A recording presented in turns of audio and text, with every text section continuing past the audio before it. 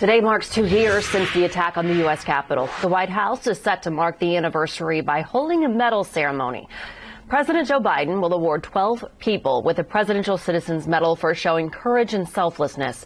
Honorees will include law enforcement officers, poll workers, and the Capitol police officer who died that day.